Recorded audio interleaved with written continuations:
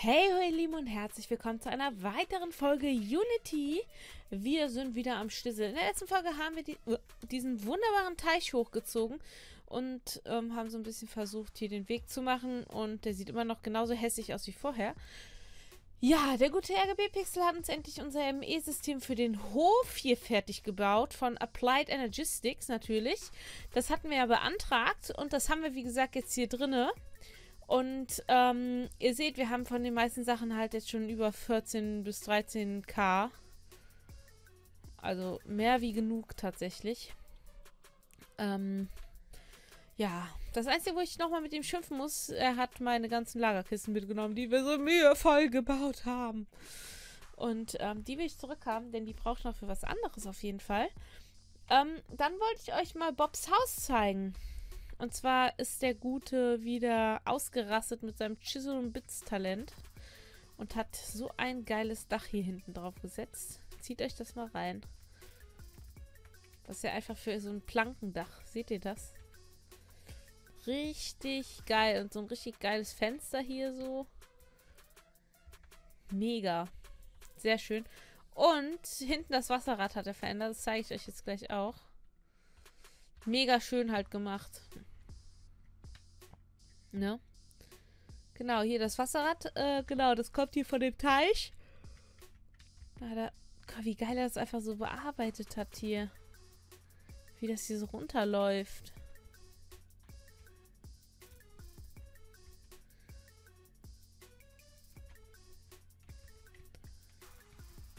Wahnsinn. Und hier so runter in das Rad rein. Zieht es euch rein.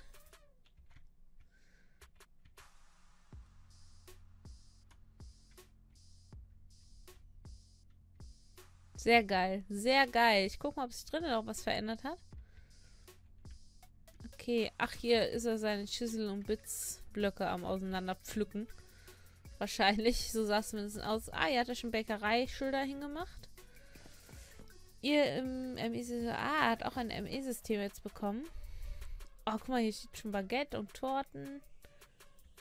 Das ist cool. Ist halt das Geile an Decocraft, ne? Damit kann man sich so ein bisschen austoben. Ach, hier hat er eine Schräge gezogen. Der geile Ofen. Ah, da lodert jetzt auch Feuer drin, ne? Alles klar, hat er doch gemacht. Er dachte nämlich, er hatte so ein bisschen Angst, dass sein Haus so ein bisschen abfackelt. Deswegen hatte er erst kein Feuer drin, ne? Und hier kommt dann noch ein Tischchen, okay. Das hat er schon mal anmarkiert. Oben war ich noch gar nicht. Wir gehen mal hoch. Hat er auf jeden Fall schon mal gechiselt hier. Und hier hat er auf jeden Fall schon mal sein Bettchen. Schön. Konditor. Okay. Ja, hier ging es ja runter. Oben ist mein Teddybär, den habe ich ihm mal geschenkt. Hier geht es ja zum Malwerk. Und hier unten hat er schon, so ein kleines Lager schon mal hingesetzt. Und hier hat er jetzt sein geheimes Räumchen mit Schmelz und allem. Alles klärchen. Nicht schlecht, Herr Specht, nicht schlecht. Hier kann auch noch eine schöne Ecke hinmachen. Ich sage ja, ich bin immer fasziniert davon. Und wie geil sein Ausblick einfach ist. Er kommt aus der Bäckerei und sieht hier diese geilen Bäume.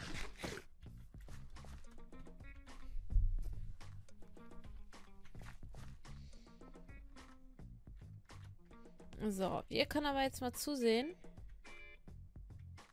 Eigentlich, dass wir die Tiere hinten mal ein wenig vermehrt bekommen, ne?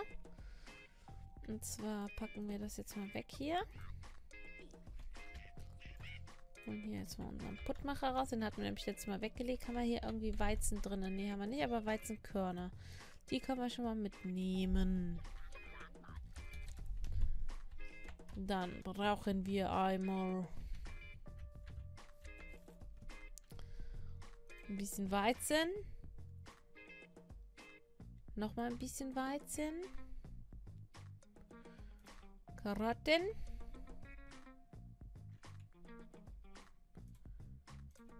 Nehmen wir die Seeds einfach mal mit.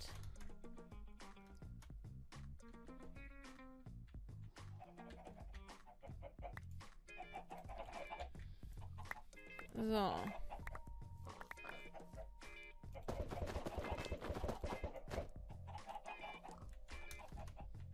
So, die werden schon mal vermehrt. Packen wir hier einmal was rein.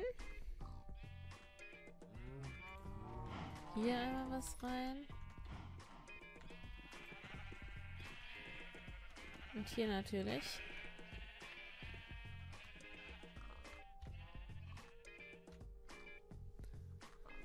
Gut. Die Tiere vermehren sich jetzt erstmal ein bisschen.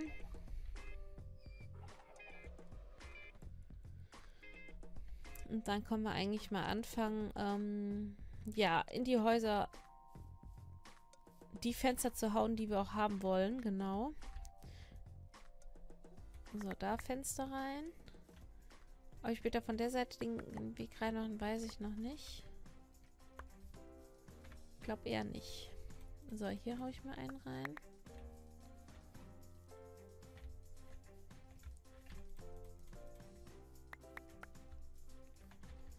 So, dann hier vielleicht eins.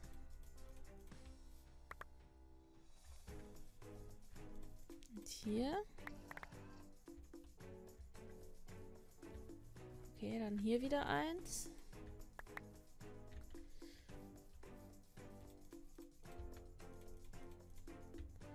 Okay, also so an den typischen Stellen, wo ein Fenster hin könnte, natürlich.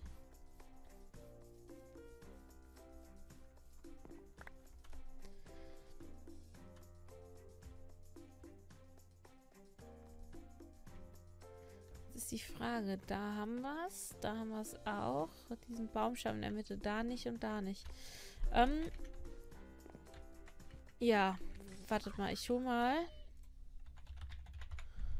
ein bisschen Schwarzeiche. Und Planken haben wir ja eigentlich noch. Und Chisel habe ich auch noch im Inventar. Wir müssen nämlich hier mal was verbessern. Und zwar haben wir hier einmal vergessen, die Baumstämme zu machen.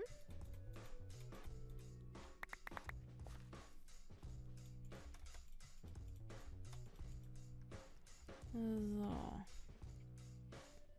Hier haben wir jetzt soweit alles richtig. Das ist auch richtiges Haus.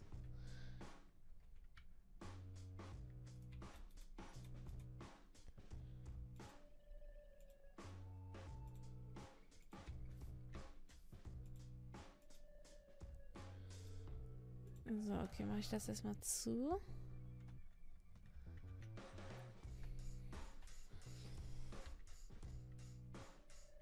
So, jetzt machen wir hier noch Fenster rein.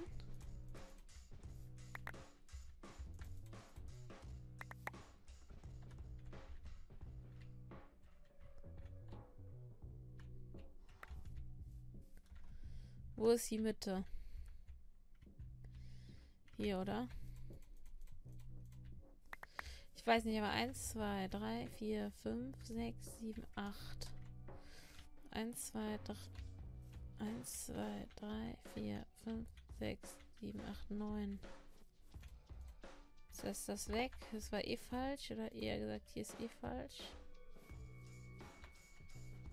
Klar, wegen dem Baumstamm jetzt, ne? Weil da eben der Baumstamm zwischen war. Scheiße. Das ist natürlich blöd jetzt. Egal, machen wir das so. Hab jetzt keinen Bock, die ganze Wand abzureißen. 1, 2, 3, 4, 5, 6, 7, 8. Das heißt 1, 2, 3.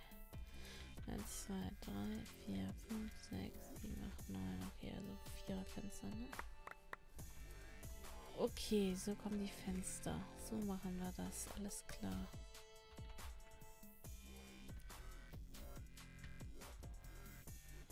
Jetzt haben wir hier eigentlich natürlich genau dasselbe Problem, ne? Aber hier natürlich jetzt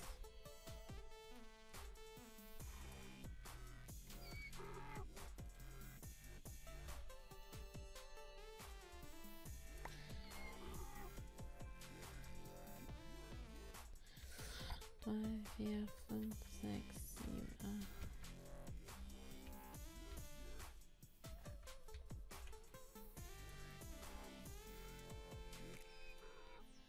8. So. 1, 2, 3, 4, 5, 6, 7. 8. Okay, dann haben wir hier dieses komische Viererfenster, wie wir es haben wollten.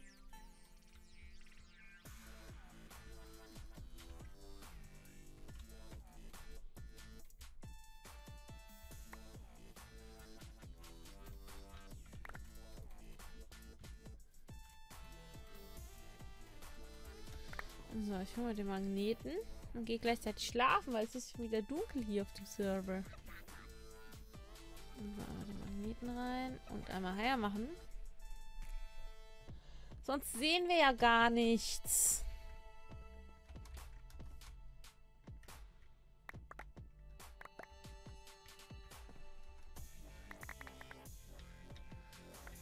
So, nur einmal in die Nähe hiervon fliegen, dann sammeln wir auch alle Sachen fein ein.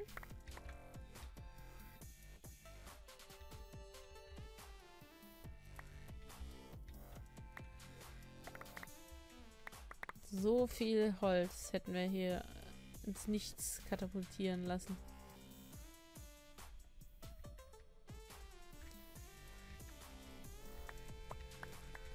Pi mal Daumen sage ich jetzt einfach, das wären die 4. 1, 2, 3, 4, 5, 6, 7, 8. Alles klar, sind die nicht.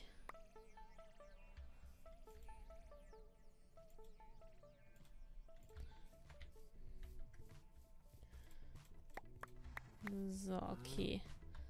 Hier haben wir jetzt auch alle Fenster drin, ne? Ja, alles klärchen. Dann packen wir jetzt hier mal Fenster rein.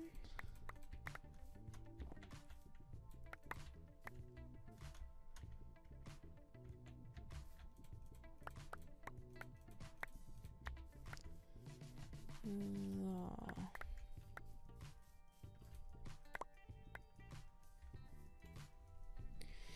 Oh, ich muss mich mal am Auge jucken.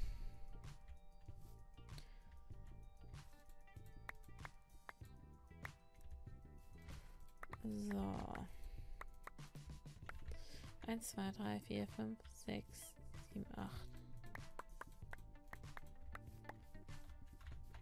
1, 2, 3, 4, 5, 6, 7, 8. Okay, ich bin dumm.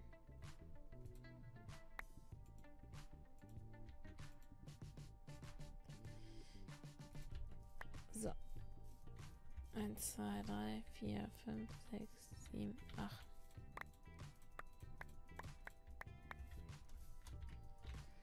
So, das noch. Jetzt haben wir, glaube ich, alle, ne? Okay, the last one.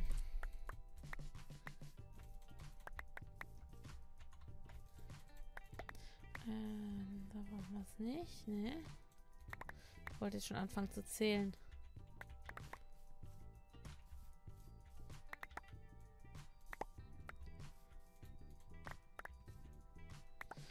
Eins, zwei, drei, vier, fünf, sechs, sieben, acht. 4 raus. 1, 2, 3, 5, 6, 7, 8. 4 raus. 1, 2, 3, 4, 5, 6, 7, 8. 1, 2, 3, 4 raus.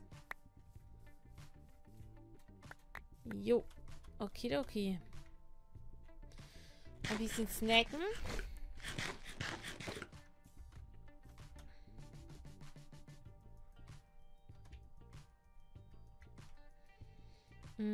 Ich möchte das tatsächlich so wie Bob haben. Bob hat das halt richtig geil gemacht. Aber wie hat er das gemacht?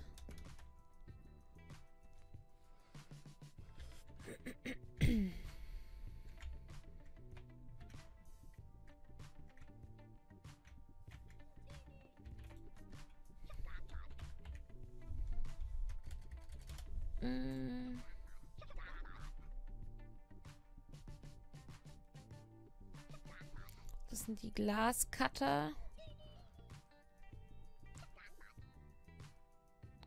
Rollschraubenschützer. Hier ist mein Diamantschmiede.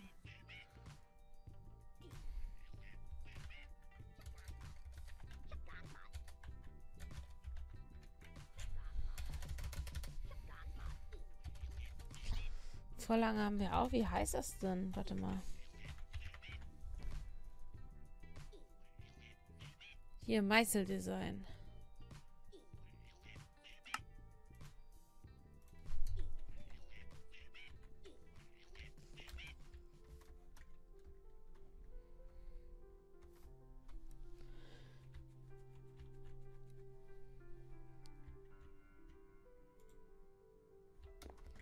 So.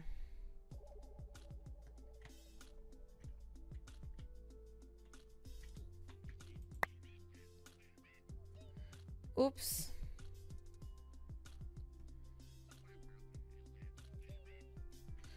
Ups, ja.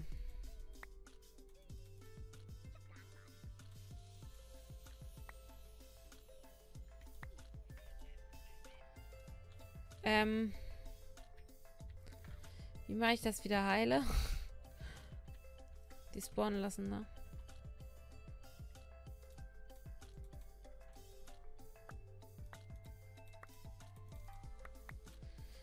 Ja, danke Magnet, aber ich möchte den ganzen Mist nicht wieder aufsammeln.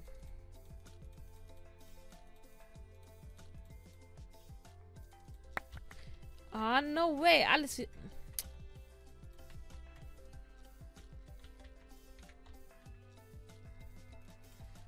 So, okay. Alles wieder rauswerfen. Ihr könnt alle schön kaputt gehen.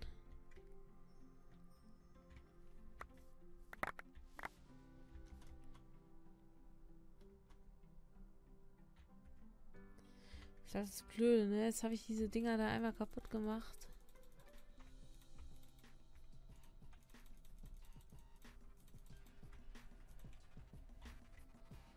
Oh Mann, das war ein ganzer Block. Sieht man mal, wie viel Bits daraus werden aus so einem Block.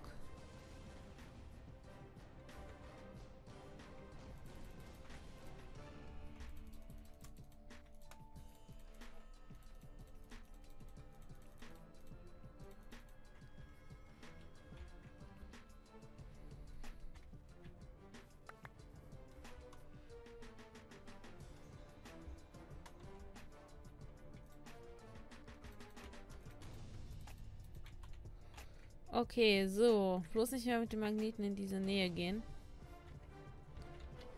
So. Eiche, ganz normale Eiche haben wir tatsächlich. Es ist halt die Frage, wie.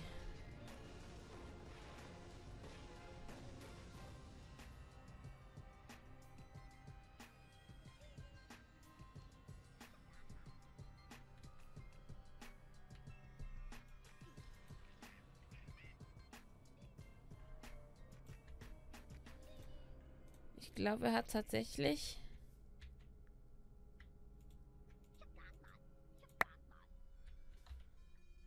Erstmal hier drauf geklickt, ne? Und dann...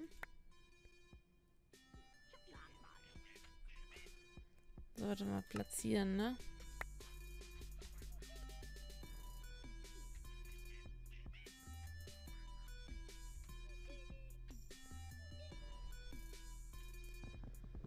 Okay, das geht aber auf jeden Fall.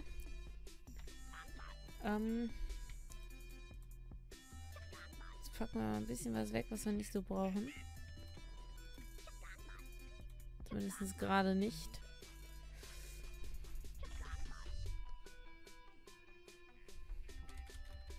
Wir hatten doch diesen Bitzbeutel hier.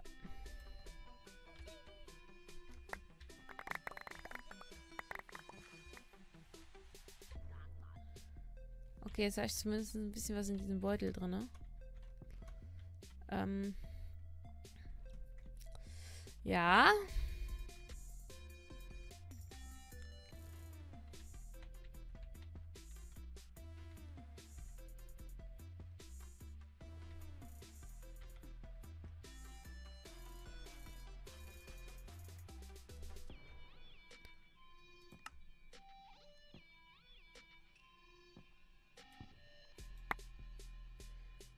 Oh nein, ich habe es kaputt gemacht.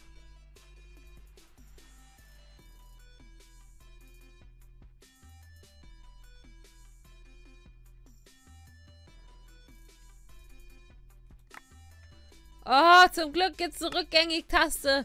Ich hätte mich jetzt ermordet. Einsetzen, hinzufügen.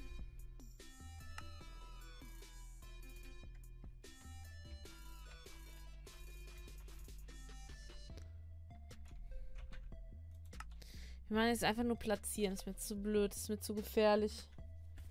Oh Mann, ey.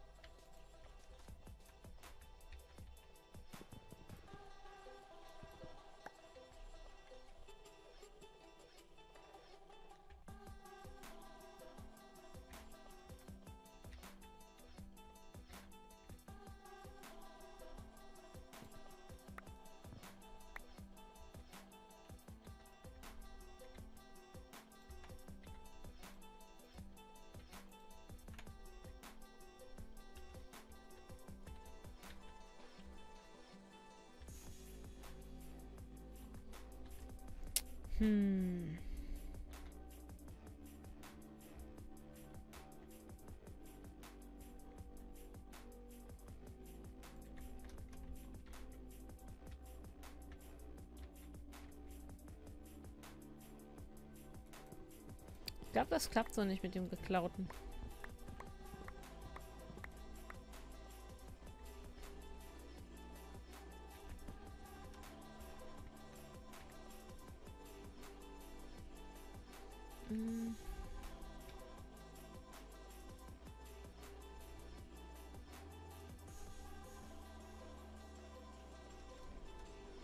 Eine Ebene. Oh Mist.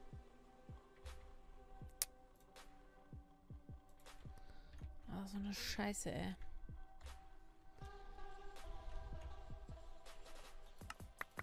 Ah, Mann! Leute, rückgängig.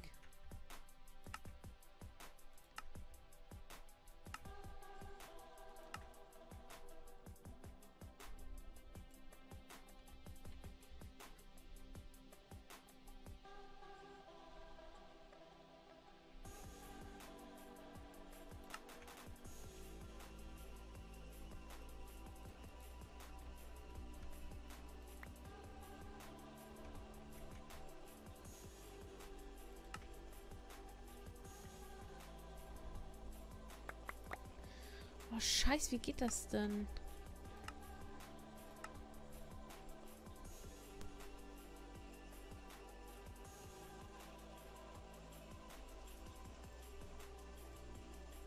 Nee.